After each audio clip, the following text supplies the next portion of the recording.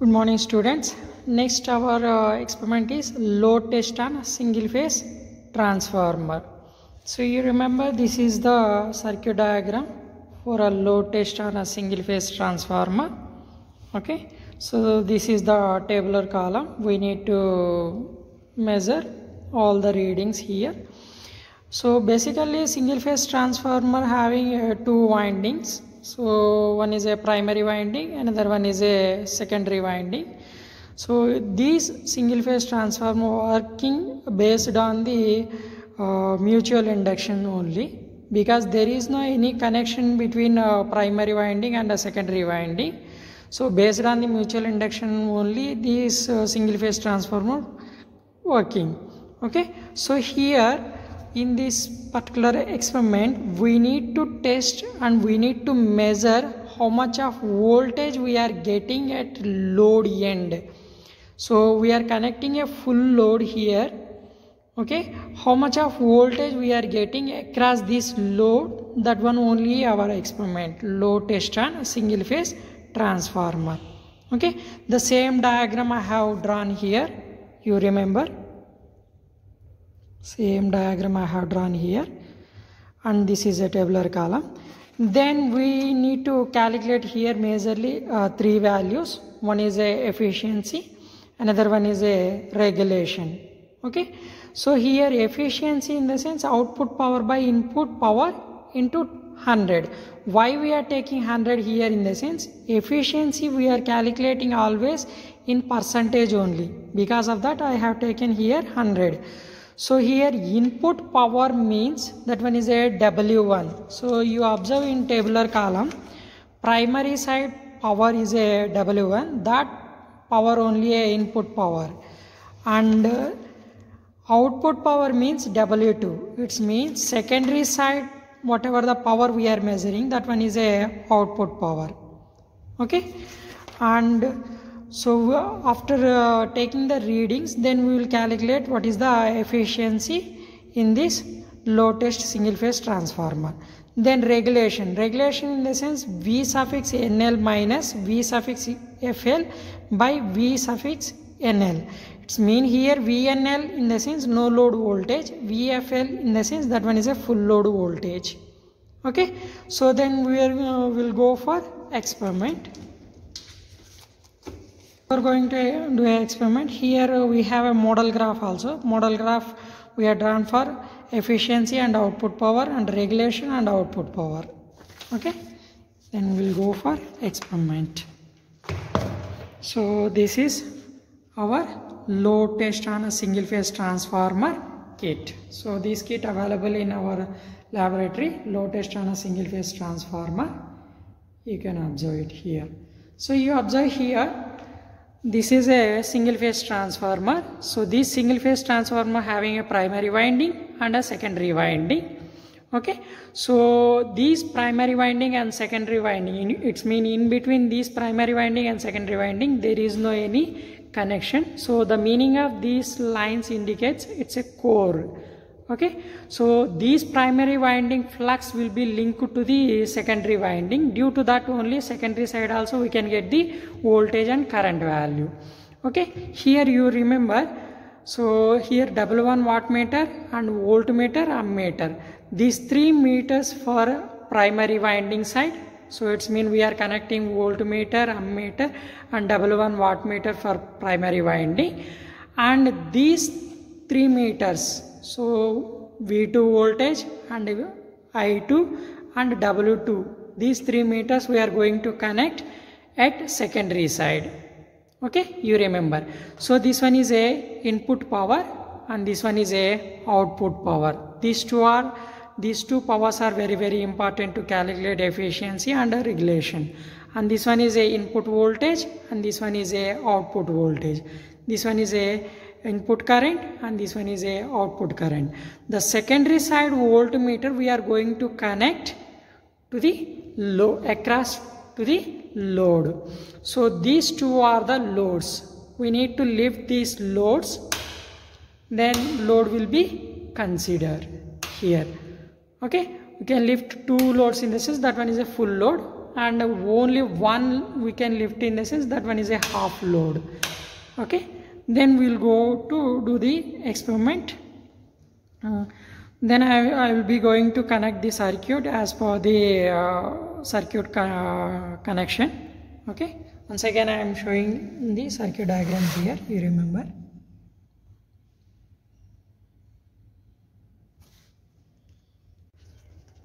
You remember, according to circuit diagram, I have connected all the connections here. Then I will be going to explain this one, you remember. So first, you remember, from power supply, I mean from auto transformer to voltmeter. So power supply to voltmeter. Okay, from the same first terminal voltmeter to ammeter, from same first voltmeter first terminal to ammeter. Okay, and then ammeter second one is connected to wattmeter M.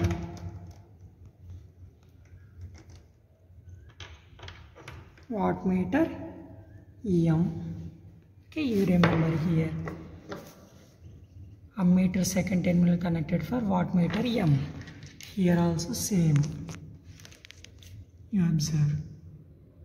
Okay, M. Then next, L is connected for primary winding. So L is connected for primary winding. Okay. Then next, V is connected for secondary primary winding of second terminal. V is connected for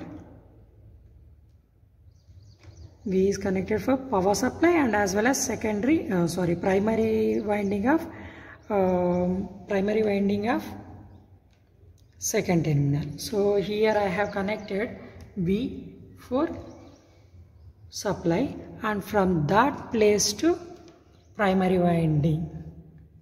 Okay, and then you remember, primary side is completed, primary side connection is completed. Then we will go for secondary side. So secondary side, you remember, secondary side first terminal is connected for ammeter. Okay, then I am going to connect for ammeter. And ammeter second terminal connected for second wattmeter M. Ammeter second terminal connected for second wattmeter M. MC shorted, and here also MC shorted. And then L is connected for load. L is connected for load. So here L is connected for load terminal. You remember, this is a L, wattmeter L. That one is connected for load. And then next, V is connected for secondary winding second terminal.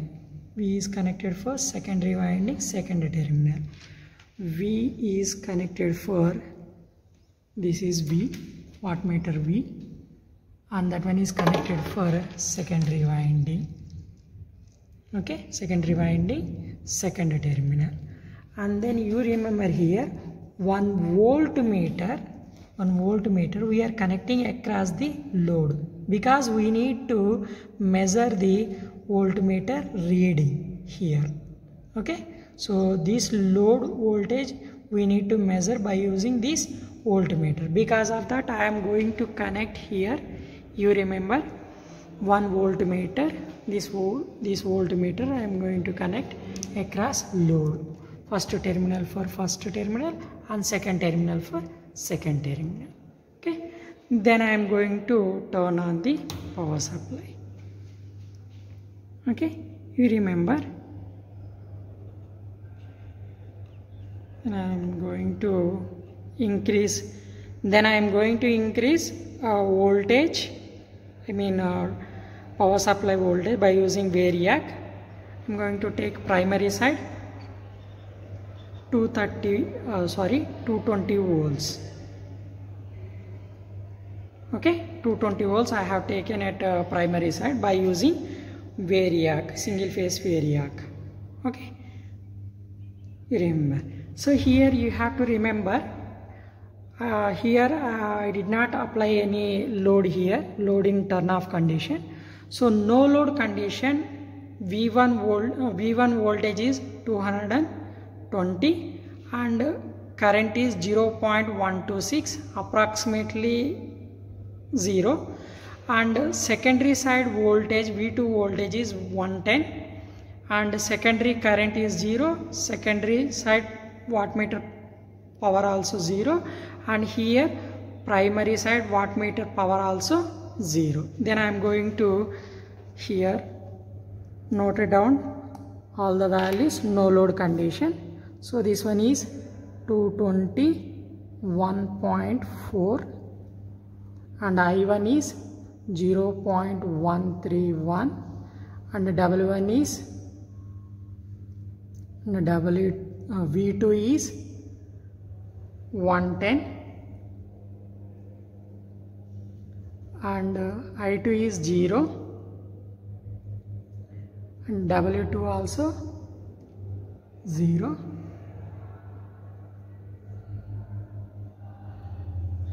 Then I am going to lift a first load.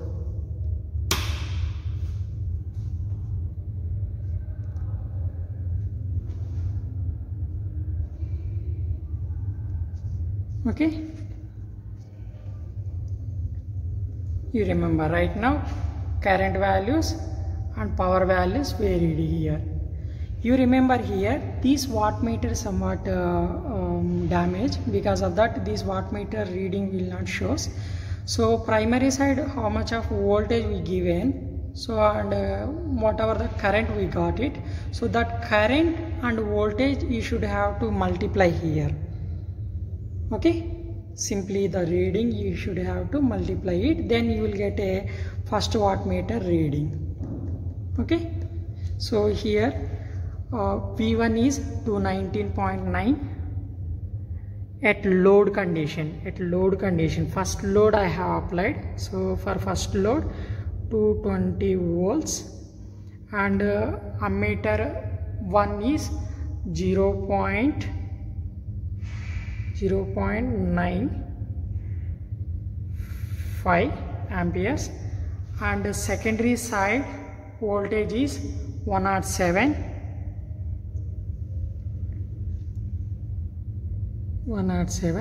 This W1 I will be going to calculate after completion of this all the readings I will take. Then I will multiply these P and I and then replace here. You don't worry about that. Then you remember at load half load condition we got I2 current is 1.8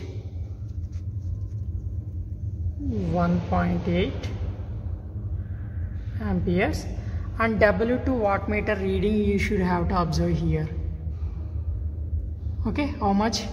So each and every line is 50 watts. So here two lines are there, it's mean 100 watts. So you should have to take here 100 watts.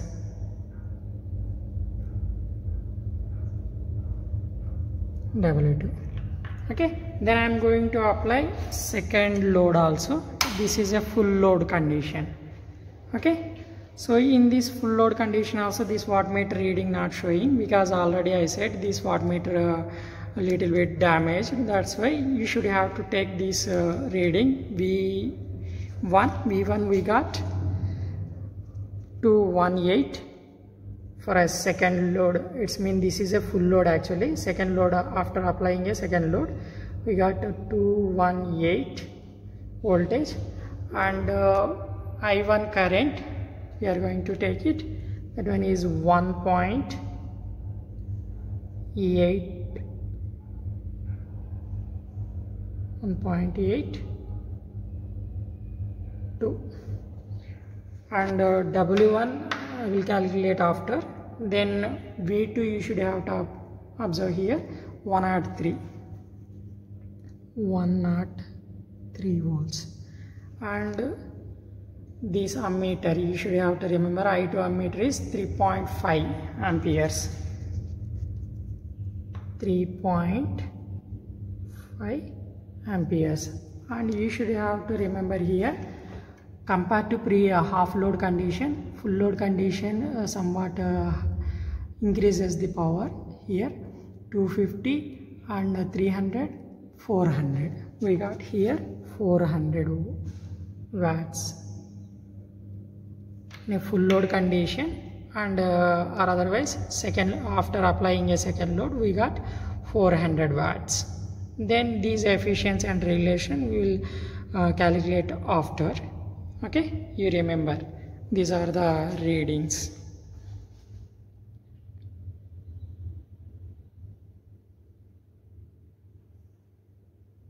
So you remember previously W1 not measured by the wattmeter. Because of that,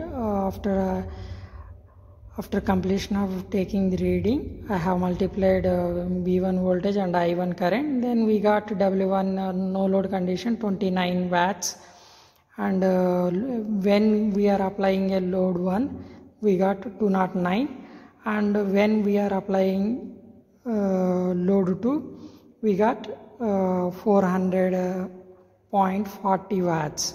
Okay, here I am going to calculate only for full load only. Full load calculation only I am going to do, because of no load condition wattmeter reading is approximately 0 W2 and W1 also very less 29. Because of that there is no any much more efficiency at no load condition. Because of that I am not going to calculate for efficiency for no load condition. And half load, when I was applied half load, for that half load also I did not calculate. Only for a full load only I am going to calculate here. When I have applied full load, for that only I am going to calculate efficiency value and as well as regulation value. You should have to observe here.